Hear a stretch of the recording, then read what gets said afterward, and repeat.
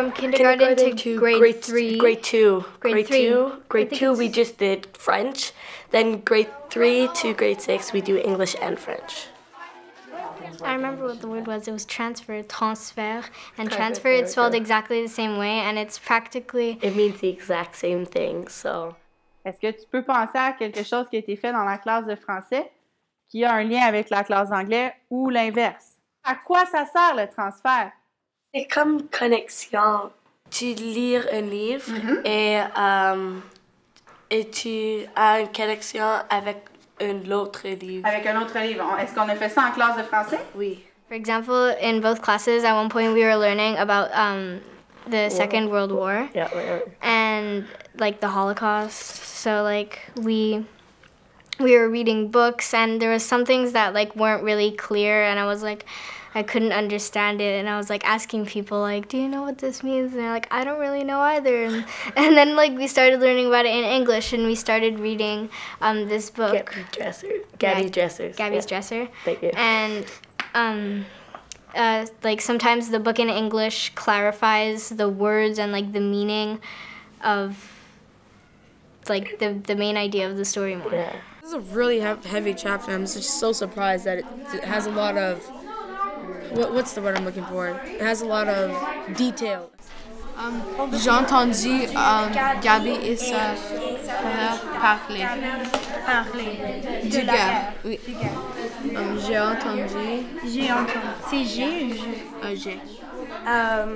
We've been learning about inferring, and well, we've been learning that in English and in French, so we kind of have an understanding more of it. Like one teacher would say something about it, and then the other teacher would just like add on. So sometimes my English teacher would say, so as you guys did in French class, well, it gives you a good understanding, because instead of saying you could do this and explaining what words, since you've already done it in French class, there's not really any difference. You already know how to do it. So let's say Miss Gartis does that, and we already know, because we've done it with Madame Audran, we already know a little bit about it. So she won't have to start from the basics. We already know stuff about it.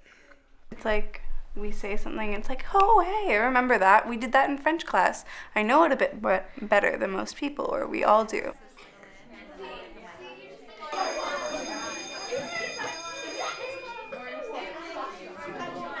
A lot of the words on the list too are like similar in French and English, and I don't know why, but the first word that came to my head was like comprehension, like compréhension, and it's like the same in English spelled in French. I find like when we started off in English, it was a lot easier to go to French and then have all these strategies, because I don't think we knew the strategies before going to French, but we did do a lot of, like in the book we had a lot of reading strategies, and it made it easier to build on top and kind of bring them together.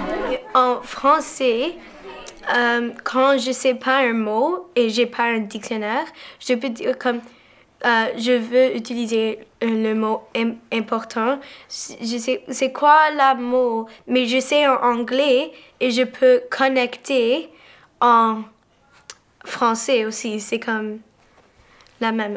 When we down to kind of use the reading notebook, it was really easy to understand what it was for, because you already did with Miss Rogers. So it was simple to understand what you had to write in it, where you had to write it, and the strategies that she wrote. It was really easy to copy it down because you're familiar with it in grade 5.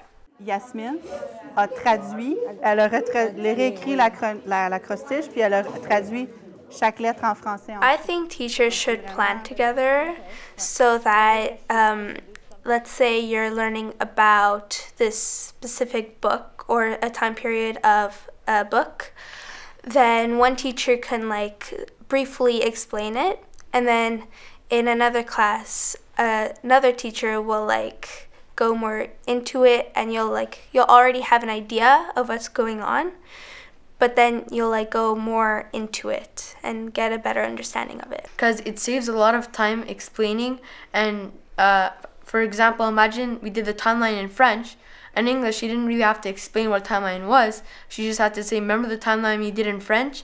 Well, we're doing the same thing here, so we don't have to go through all the time explaining. If it was exactly the same, then we'd already know everything and it wouldn't like be as interesting to learn it. But if we did like some similarities, but some of them are different, then it'd be more appealing and it'd be a better way to learn more. If Madame Audrey's already done it in her class, and we go to Miss Gottis' class and we're learning it, but we've already done it, we're a step ahead. So it's better if they talk because they'll save time, and really you could be planning ahead for something else, and that's why they should talk so that they're ready for something else if something pops up. Transfer is all around us. We do it many times and we don't even know that we do it. And it really helps all of us, not only kids and adults in every single day situations. And I don't know what we would do without transfer. It helps us move, like it motivates us, like, oh, I know that, I can do that.